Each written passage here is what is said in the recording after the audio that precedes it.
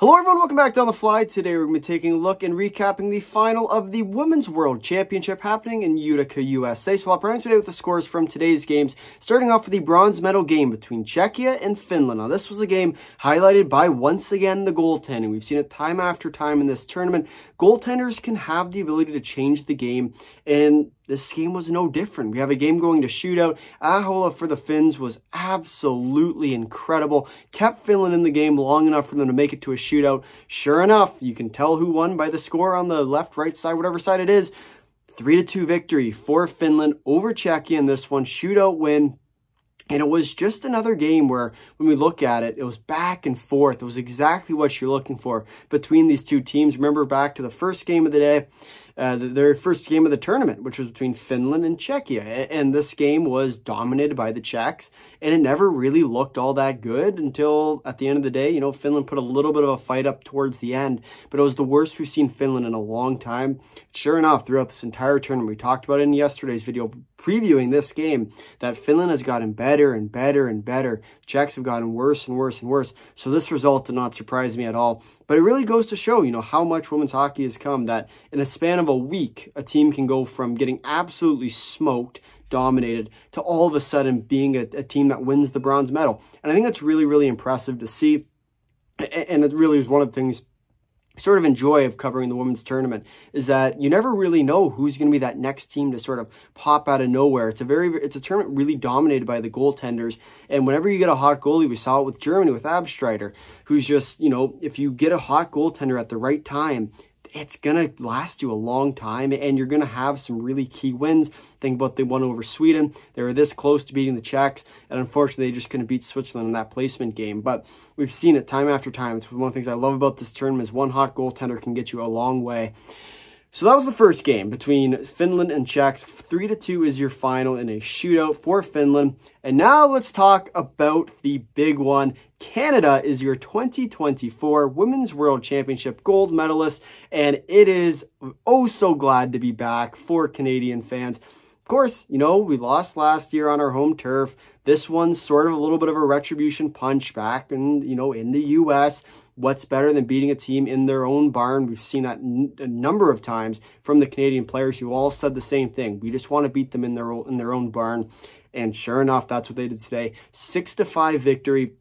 High-scoring affair, back and forth. I was on the edge of my seat. I wish I had one of those pedometers on me, the amount of times I was walking around, because, to be honest, I can't sit still during these games because they're just so, you know, they're gonna do this, that, and it's just so exciting. And I really enjoy these games because at the end of the day, it really comes down to who's gonna score that next goal. And sure enough, it happened a bunch of different times today. It was Canada, then it was the US getting that extra one, Canada, and it was just a hectic game.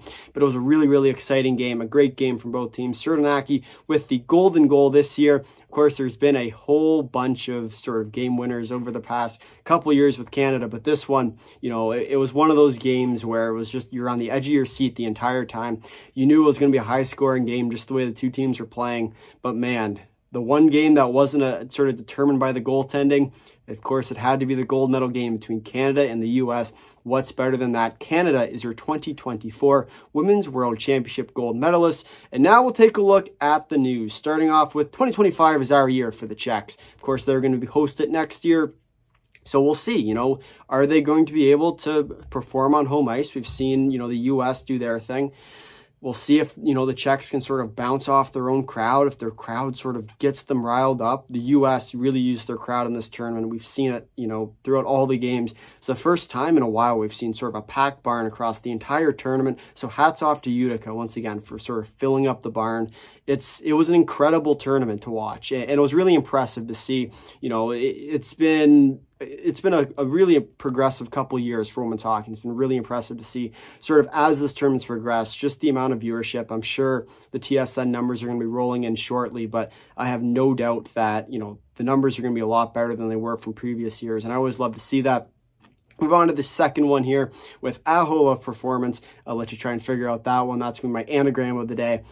But once again, Ahola stood on her head for the Finns and really dominated play. And that's what we've seen throughout this tournament, is one hot goaltender at the right time. She made a kick save on the back of her heel. It was just one of those games where, you know, she was in it to win it, and she ended up putting the team on her back, carrying Finland to the bronze medal. First one for them since I believe it was 2020. So really, really impressive for her.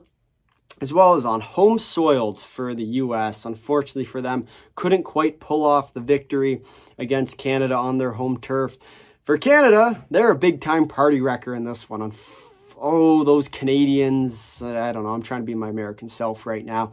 But it was unfortunate for them, you know, for the Americans, that they couldn't win on their home soil, sort of retribution for the previous year where Canada lost on their home soil. So, you know, I guess we're even now. Let's see who takes it next year, whether we're both trying to beat out the Czechs. The Czechs were really impressive this year. I was really impressed with them. But now let's get to the thank you section of this video. So I want to thank you all for watching, number one, and for supporting the channel, especially through this tournament. It's been really impressive to see. I always like to look back at sort of previous tournaments.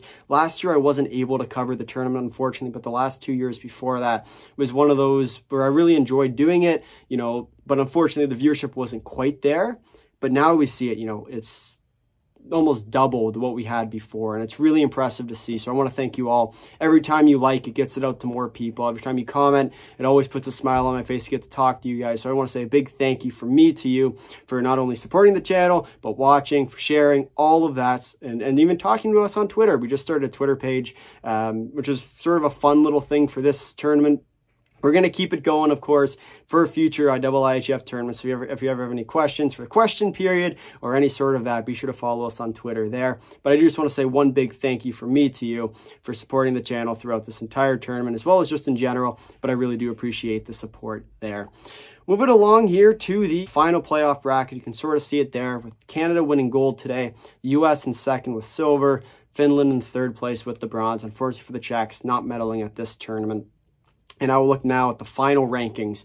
So remember, this is the big one, right? When we look at it, we sort of talked about it a little bit off the top, and it was about the Olympics. We'll get to that in just a second here, but we'll take a look at it. Remember, the top 5 stay in Group A. The next 3 go to Group B next year, and lastly, the bottom 2 teams are relegated. So that first 5 are Canada, US, Finland, Czechs, and Switzerland. So those 5 teams will be in Group A. We'll show that in just a second here, as well as Germany in 6th, Sweden in 7th, and Japan in 8th. So those 3 teams will be in the next year's tournament in Group B.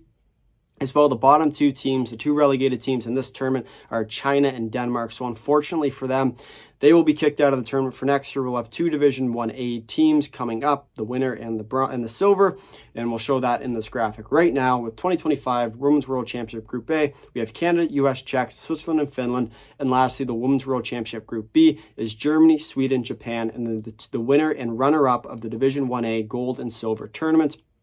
And we'll flip it right over now to the Olympics. So we talked about it off the top. The winners, basically you're looking for that top sort of 6 teams in order to make that Olympic, the automatic qualifiers. That's what a lot of teams are playing for at this tournament.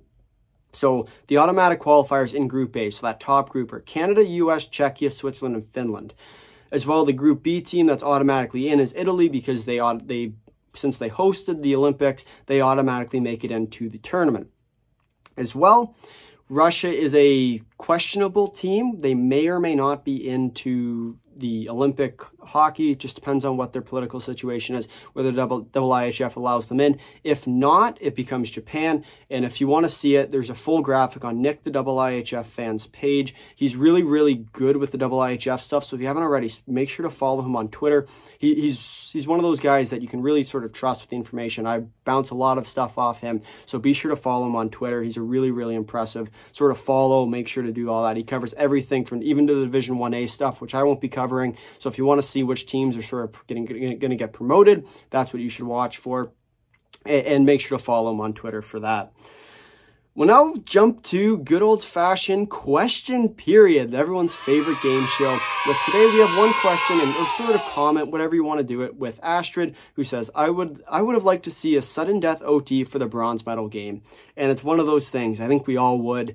It's just unfortunate that every single game ends up getting decided by a shootout, especially with some of the big games, right? When we see it, it's a medal game. In my opinion, if you want to do the semifinals, fine, I'll take that.